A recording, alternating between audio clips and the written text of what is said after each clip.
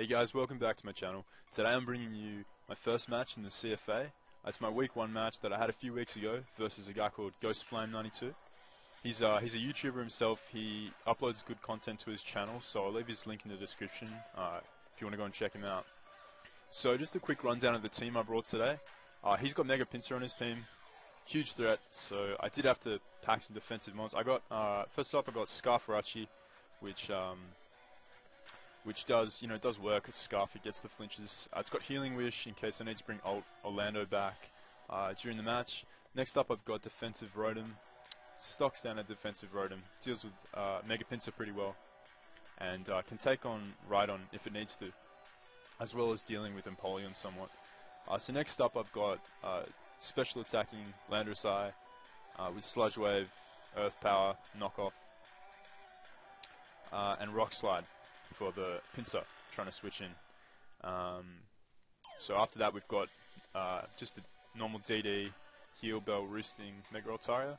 I can put in a lot of work versus his team once I get rid of Empoleon. However, if he does bring the Ditto, which he has brought this match, that really limits me setting up with Altaria right there. So that's going to be something I have to play around pretty carefully. Next up I've got Amoonguss, who's there to take hits from Jolteon, spore things, put things to sleep, just be an all-round nuisance for his team. And then I've got Stunfisk as a secondary check to Pinsir to set rocks and wall Jolteon somewhat effectively. So let's jump into the match. So first turn he leads out with Ditto, which is a great scout on his part, as I lead out with my Landorus. Not wanting to take an HPI, so switch out here. So he just goes for the knockoff, which is a good play on his part. So this allows me to set up my Stealth Rocks, I believe.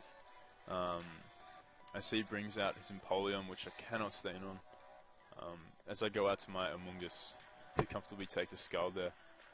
But I do get burned, which is pretty annoying, because it does wear down Amoonguss a lot faster. That's fine. He makes the good double into Ditto here, not wanting to get spored, so that was a good play on his part. This means I can just stay in and get off a nice Sludge Bomb, whittle him down a bit, whittle the Ditto down. He's Scarf, so he's going to be faster than me. Wasn't a speed tie there, but I do get a decent chunk of health up in there. He does have the Regenerator though, that is something to remember because he has copied Amoonguss's ability right there. So go out to Landorus knowing I don't fear a Sludge Bomb, don't want to get poisoned, but I can eat that up pretty handily. So I go for the Earth Power here on the switch in, because he doesn't have any resists at this point in time. His Ditto is Amoonguss, he cannot transform into Landorus at this point, so Earth Power is a pretty nice play here. It'll do considerable damage to the Pinsir, even though it resists it, and he'll have to be forced to come in on rocks, so Earth Power was the play there. Now here, I'm actually not max speed Landorus.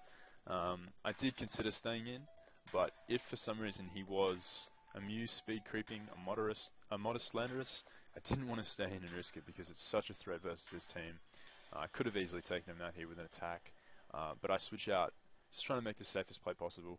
I switch out into my Jirachi, who is Joe Scarf, just in case he wanted to go for the Ice Beam or Ice Punch right there. As he actually Rock Polishes and Baton Passes right here, so this is a problem. I U-turn out knowing that it can kill Mew, so he goes into his Empoleon. Now, at this point I figured, alright, this could be like a setup, this could be like an offensive Life Orb Empoleon.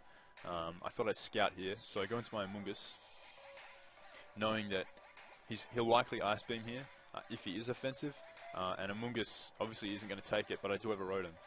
Whereas, if I went into Rotom straight up, he could have HP Grassed and dealt considerable damage, so I just wanted to scout out if he was Life Orb or not.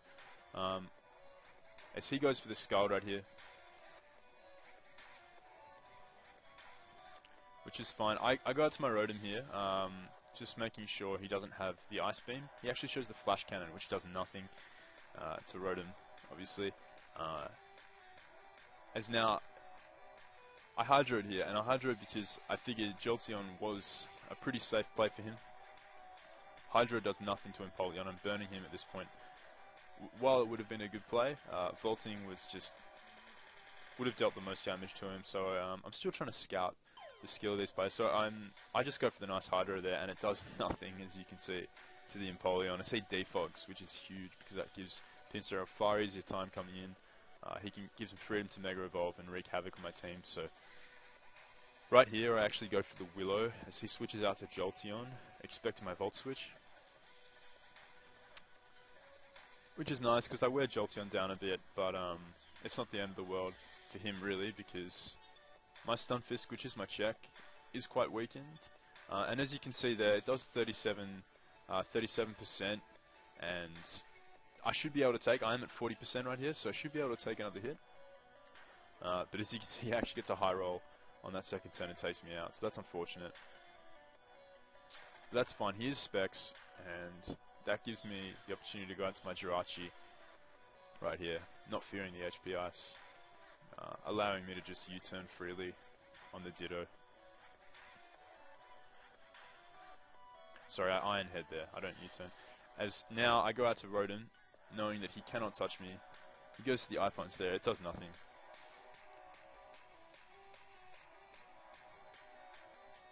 And I go for the Hydro here, still thinking that he might have brought in Jolteon. We're at a Wisp there. Mew was the play, as he would have been able to easily heal up on Rotom and also burn me in the process, so I didn't want to risk that. Hydro was all around my best play right there, as Jirachi was not going to stay in versus a Rotom. In comes Jolteon again. I know Amoonguss can take any one hit, as he goes to the Volt Switch. Now, I actually did have HP Rock on this Amoonguss, but he wasn't going to risk anything.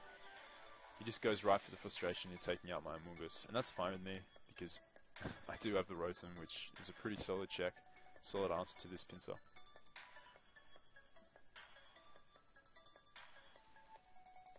So I do land the Hydro off on the Jolteon, and at this point, he's basically forced to Volt Switch, or he will go down to burn. Which he does, so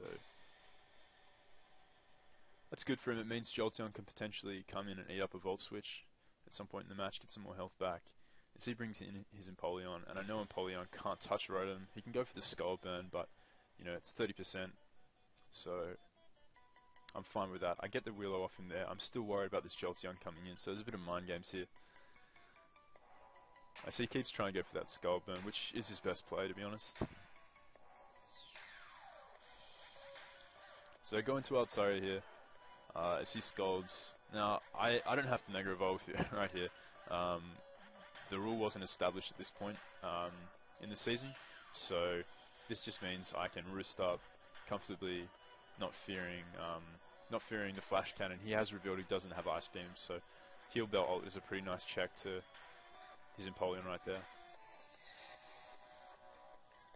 Now he sets up Rocks, which isn't too big of a deal. As I can just get a free Earth Power off right here. Now I am heavily HP invested in Landorus, and I can actually live a Frustration or a Return at full, but after the damage I've taken, after the Rocks, after the damage, the health that Lando's at now, I do actually go down to a Frustration here, so that's fine. As I said, Rotom just does win at this point. Pinsir can't really touch it, and this means I can just go out into my, he can go out into his Ditto, and he's just getting whittled at this point, so I get a nice switch into my Altaria here.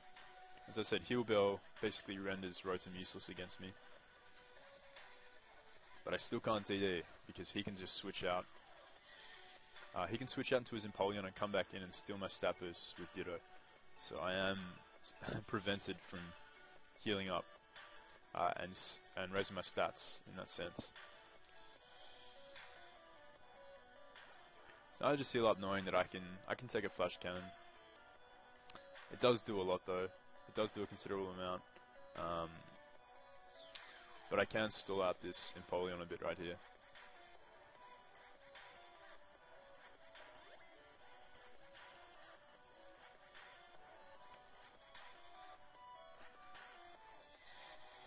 Now what I was aiming for here, I did want the Altaria in on my Altaria. It has to go for the return, because if it locks, if it goes for anything else, Rotom will wall it.